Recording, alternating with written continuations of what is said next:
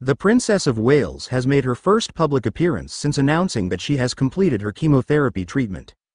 Seen together with her husband, Prince William, this weekend, the royal couple reunited with King Charles and Queen Camilla.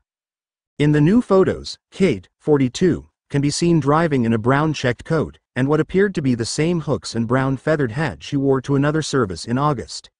As for Prince William, the royal stepped out in a tailored suit and pale blue tie. The princess's arrival at Kirdy Kirk Church follows her recent video message, in which she opened up about her course of preventative chemotherapy. In a personal update, Kate addressed the public on Monday, September 9.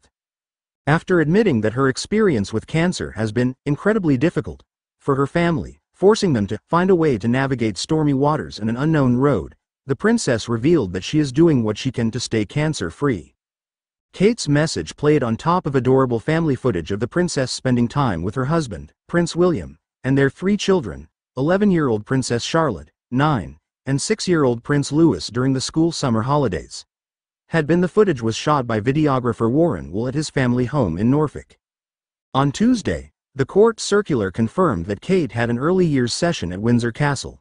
The court circular also confirmed that while the Prince of Wales was carrying out royal duties on Tuesday, William paid a private visit to the 22 Special Air Service Regiment where he met with men who had been deployed in recent operations.